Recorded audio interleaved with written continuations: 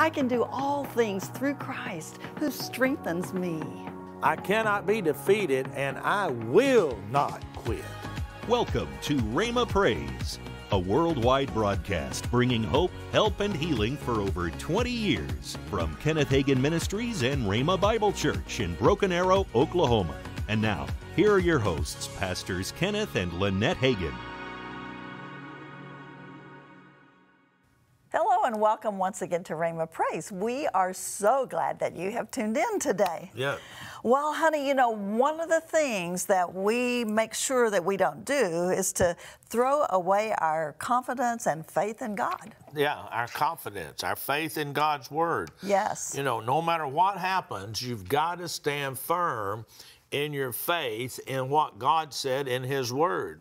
Now, some people, they don't step into faith because they can't see the final destination. That's right. Well, when you take off on a trip, you can't see the final destination. No. You know it's out there, but you Yes. can't see it. You got to get, and you know that when you believe God for something, that you will receive it. Yes. You know, Dad used to say this all the time. Step out over the aching void of nothingness with nothing under your feet but what the Word of God says. Yes. So, I want us to go right now where I am talking on the subject, don't throw away your confidence. I have noticed that there's a lot of people that used to maintain their faith in God seems to be going the other direction. Anybody ever noticed that but me? You know, some of them that used to be really strong seem like they're sort of drifting off. You know, it's important, especially in times of crisis, that we hold on to our faith. You know, Hebrews, it tells us, cast not away your confidence. You know, the Apostle Paul warned us about this, though. He said in 1 Timothy 4:1, now the Holy Spirit tells us clearly that in the last times some will turn away from the true faith. They will follow deceptive spirits and teachings that come from demons. The Good News Bible says it like this. The Spirit says clearly that some people will abandon the faith in latter times. They will obey lying spirits and follow teachings of demons. We don't have to look very far to realize this is happening right now. Many people are being deceived by many that are quoting the Word of God, but they're twisting it. You know, the devil quoted the Word to Jesus, but, you know, the devil can quote the Word, but he always curves it where it's not the real truth. And we need to look at a question that Jesus asked in Luke 18:8. But when the Son of Man returns, how many will he find on earth who have faith? You know, will Jesus find people that still believe? Will he find those that still believe? Mark 11:23? Actually, 24. Every one of us got to answer this ourselves. Nobody can answer it for you. You know, previous generation can't speak for you. You know, my dad can't speak for me. Only I can speak for me.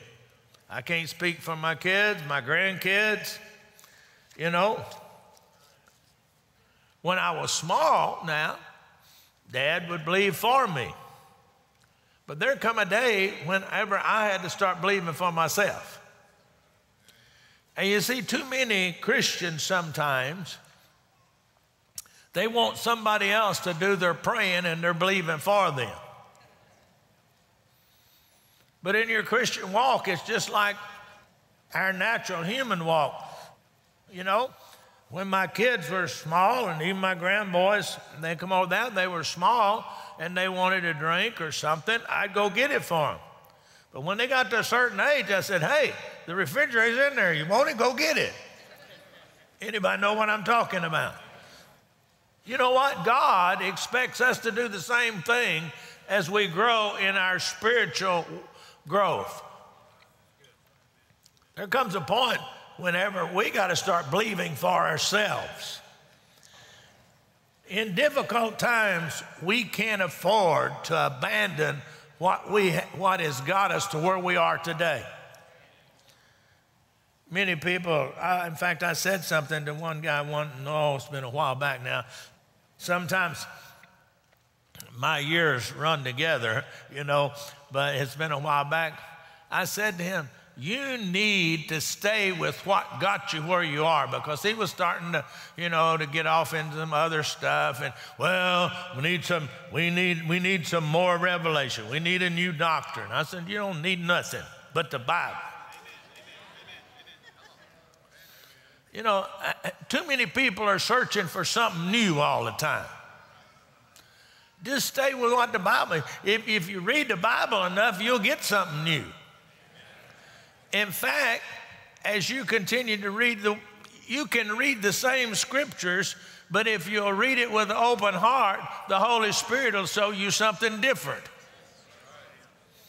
I don't know how many times I've read different scriptures and I'd be reading it, and all of a sudden, well, why haven't I seen that before? Well, as my dad used to say, I asked him one time, he said, you weren't ready to see that before, but because you continued to study, you put yourself in a position, now you're ready to receive that. Have you ever noticed sometimes people that are not spiritually mature, they try to get a hold of something that's a little bit too deep for them, and it puts them off at the deep end? Now, we ought to go back and realize that our spiritual growth is like our natural growth. As we're growing up, there are certain things that you don't eat until you're a little bit older. Hello?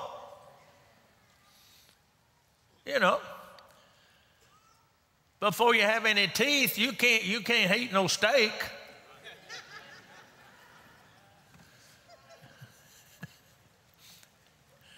How many of you have ever had a pet, like a dog?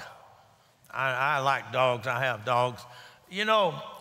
When you first get them, you usually get them about 8 weeks old, or a couple months old.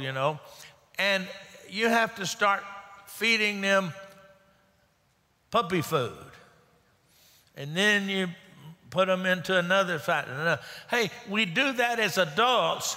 But yet, sometimes we don't understand that we need to do the same thing with our spiritual walk. Don't look at me like you think I fell out of a tree. I did, but I didn't hit my head. See, we need to just grow with God every day.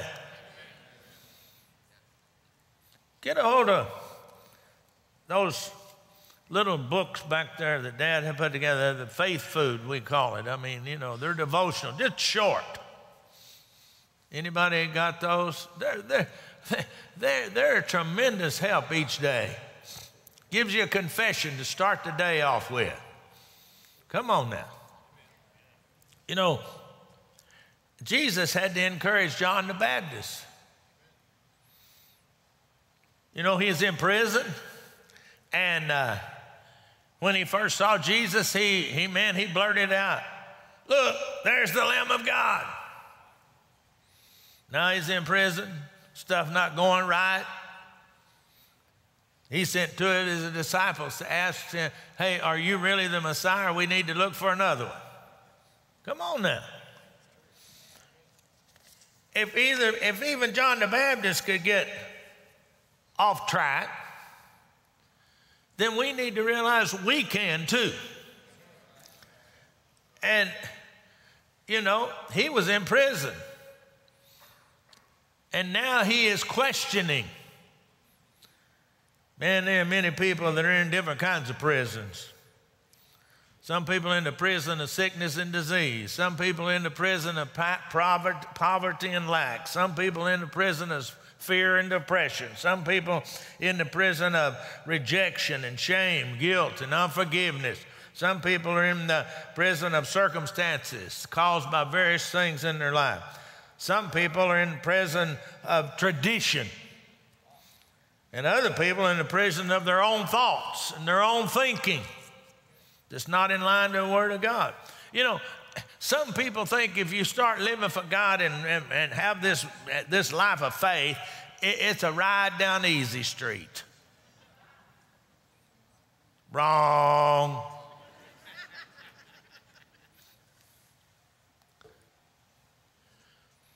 Then, if it's not a ride down the easy street and the enemy is coming after us, how do we deal with the enemy when he comes after us? By using our faith in what the Word of God tells us.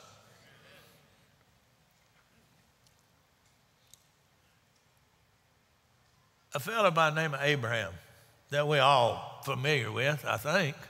Most of you know who Abraham was? Yeah. I got part of the church raised their hand. The rest of them are sitting there saying, well, do I want to raise my hand or not? I know who he is, but I don't know whether I want to raise my hand or not. I'm not going to ask that again because everybody would raise their hand then, you know. You know, some people just don't want to do anything like the old man in the church, and the pastor asked, how many want to go to heaven? And everybody in the whole church raised their hand but him. And the pastor said, well, listen, don't you want to go to heaven? He said, yeah, I do, but I thought you was getting up a load for right now.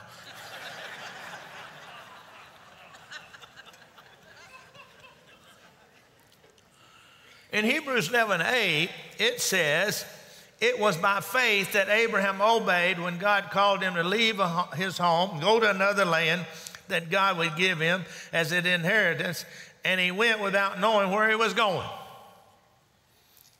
See, that's the reason sometimes some people don't step in faith, because they can't see where the final destination is. Abraham took off following God because God said go. He believed God and he went. He didn't even know where he was going. Come on now. If you're going to, sometimes you have to take the Word of God and take what I call a leap of faith. As my father used to say, step out over the aching void of nothingness, but nothing under your feet but the Word of God. Any of you ever heard him say that? I know most of them in this congregation have.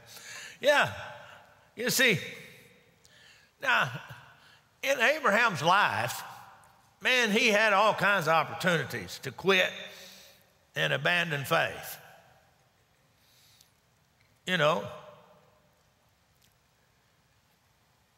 you ever stop to think about it? His nephew, Lot, was self-centered, greedy, ungrateful, and Abraham was always having to bail him out. Anybody read that over there? Read the stories over there? Yeah. They was choosing up the land, and Abraham said, okay, what do you want? Lot took the best, left the junk for Abraham, and yet Abraham prospered more than he did. Abraham had to go rescue him from the kings that had taken him captive. Abraham got in trouble because his own wife gave him bad advice. He had to deal with famine and difficulty. Yet Abraham didn't give up. He was determined to believe God, what God had promised was going to come to pass. You know, we'll come through every difficulty. We'll come through every circumstance. We'll come through every situation if we'll determine to hold on to our faith in the Word of God, in what God said. You got to come back to the point that I got from my dad, and I say it all the time. He used to say it, God said it, I believe it, that settles it. Now, a lot of people say, well, God said it, I believe it, but they don't get to that settles it. When you put to that settles it, that means there is nothing that's going to change your mind. Nothing. It's going to change your mind. You know, it's sort of a trait of our family, Hagins anyway. We just sort of dig our feet in, and that's it. And one of the grandsons one day, his mom said to him, hey, you sure are stubborn. And he was real young, and he said, well, what's that mean? And she said, well, that means whenever you set your heart to do something, nothing's going to stop you. He said, yeah, I got a lot of stubborn. That was one of my grandsons. But, you know, the problem was, that's sort of like I am. Ask my wife. Once I set my course, that's it. I mean, with God, in the natural, on the ball field, wherever it is, you're not gonna stop me. That's the type of attitude we all have to get a hold of with our faith in God and what this word says, and just, that's it. I don't have the words in articulate speech to try to get a hold of you what I'm trying to tell. But if you're going to stand strong in faith, you got to get that attitude. That attitude, I will not quit, and I can't be defeated because I'm not going to quit. Come on now. Anybody know what I'm talking about? You see, too many times we go along, everything going pretty good, everything, and then all of a sudden the devil hits us and we wonder why our faith is weak. Our faith is weak is because in the good times we hadn't been keeping it up. Sometimes it's only in the bad times that people start opening their Bible and reading the Word of God. You know, it takes faith to get through the difficult times. It takes faith to live victoriously. I'm talking about faith in what God said, faith in the Word of God, what the Word says. Of course, my dad, you'd ask him about a situation, he said, what does the Bible say? What does the Word say, son? What does the Word say? See, Paul told Timothy in 1 Timothy 1, cling to your faith in Christ. Keep your conscience clear. For some people have deliberately violated their conscience. As a result, their faith has been shipwrecked. You know, you have to, you got to make up your mind. I'm not going to get shipwrecked. Come on. Anybody understand where I'm coming from this morning? Anybody understand why I am so hammering on this morning? Because we're in situations that we are going to have to stand our ground on the Word of God, no matter what's happening around us, no matter who's giving up, no matter who's quitting, no matter who's throwing in the towel. And that comes from you that don't realize it, that comes from the boxing ring. If they saw that their fighter was getting hurt, they could throw a towel in the ring and it's all over. Hey, there's some people that they're in the middle of the battle. They've thrown in the towel. Just because you get knocked down is no sign you can't win the fight. You know, I remember one time I don't know, I guess junior in high school, I think. And so we was in PE class, and so we was doing boxing. So he paired us all up, tried to pair us up, you know, by our weight and our abilities and so forth. And he had me with this one guy. And so, you know, my cousin, George, he had fought in the Golden Gloves there in Dallas. And I sparred around a little bit with him. And then Uncle Dub, he taught me and George how to fight. Because George was named after him. His name, we called him Dub, but his name was George Wayne Hagin. And my name is Kenneth Wayne Hagin. And so his name was George Urban Hagin. So he's named after Daddy and Uncle Dub, and I'm named after Daddy and Uncle Dub. So that's who we are. And so I'm messing around, you know, doing a few little do's, this, that, and other. And he caught me with a good one and knocked me backwards. And the guys in the class said, Hagin said, you come back, and they said he hit you 4 or 5 more times, and you just kept swinging until you knocked him out. They said, we thought he hit you, and it didn't look like it didn't even faze you. You just kept coming. They said he hit you with as hard a punch that knocked you backwards that first time, but he said this time he hit you harder, you still kept coming. Until you see, that's what you got to do. I told that story, so that's what you got to do with the enemy. You got to keep coming with the word of God coming out of your mouth. Somebody said, well, God is in control of everything. Well, which God you talking about? You talking about the God of this world, or you talking about the God Most High? See, the God of this world, according to what Paul says there in 2 Corinthians 4:4, the devil is the God of this world. We have to use our faith to move the God of this world out of our lives. See, you know, Rhema's not here because I sat down and passively waited for something to happen. Rhema's here because I took a hold of what needed to be done, and I took a hold of what needed to be done in the natural and then applied the supernatural. Rhema Bible Church is here, not because I said it was going to happen. It's here because that I stood my ground in the face of many obstacles.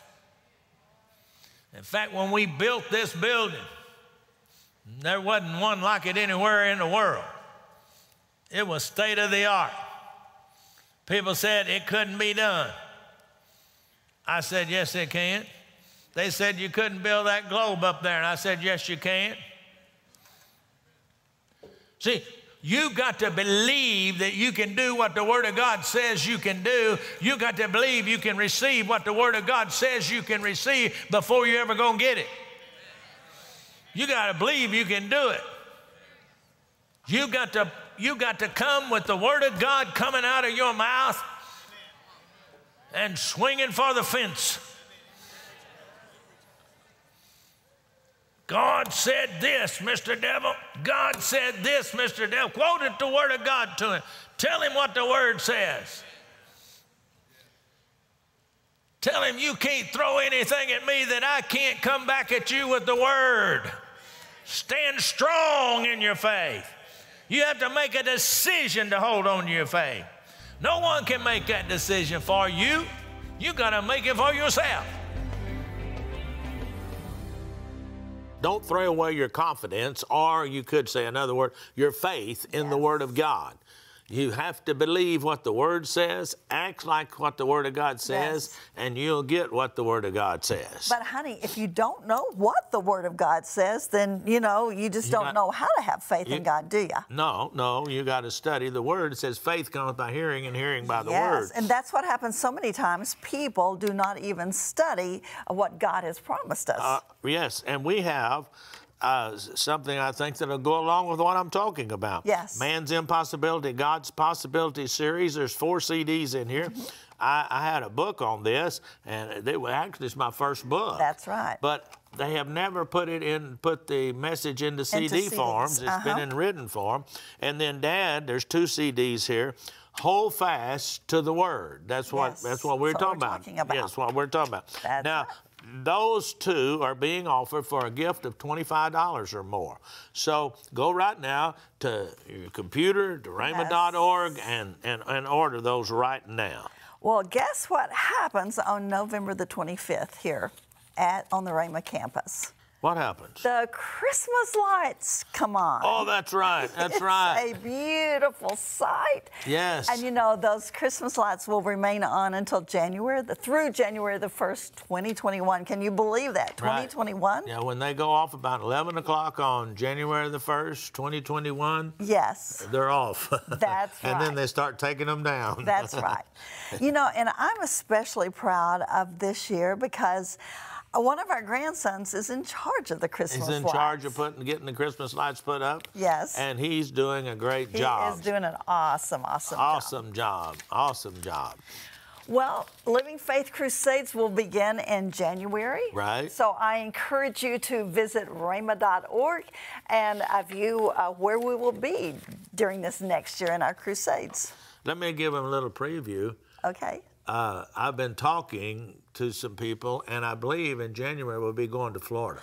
Oh, that sounds good. Yes. That's what your father said, right? Yeah, my dad always said, son, go south in the winter and go north in the summer. That's what he always told me. That's right. Oh, yes. You know, because of you, we call you our partners. We are being able to continue this broadcast all over the world. Yes. I mean, and you also help us to do our Living Faith Crusades. You help us with all of the schools that are all over the world. And somebody said, well, what is a Rhema Word Partner? Well, that's simply somebody that prays for us regularly and then sends us an offering at least once a month, whatever you can afford to send in, because when it all gets here together, some people say, well, I'd give if I had more to give. No, if everybody gives what they can when it gets here, then we're able to do more and more and more to bring hope, help, and healing to the world. If you're going to receive, you have to build up your level of faith. If your faith is not at the level where you can turn impossibilities into possibilities, you need to exercise it and build it up. Man's impossibility, God's possibility. 4 newly released CDs by Kenneth W. Hagin. Prove all things. Hold fast that which is good. Amen. Somebody said, I tried that and it didn't work. Notice what it said? It said you'd have what you say. You said it didn't work, so it didn't work. Hold fast that which thou hast. Hold fast to the word. 2 newly released CDs of Kenneth E. Hagin. Cling to what the Holy Spirit has said to you. All 6 newly released CDs can be yours today for a gift of $25 or more. So call toll-free right now, 888-PRAISE-8, or log on anytime, day or night, to order at rhema.org. For Canadian orders, go to rhemacanada.org. Do it today. Thank you for watching Rhema Praise with Kenneth and Lynette Hagin. Kenneth, Lynette, and Rhema Bible Training College are committed to reaching the entire world with the gospel of Jesus Christ and training laborers for the end-time harvest. If you have prayer requests or would like more information about Rhema, please call, write, or visit rhema.org. Thank you for being with us today and for your faithful support. And remember, there is hope, help, and healing for a hurting world.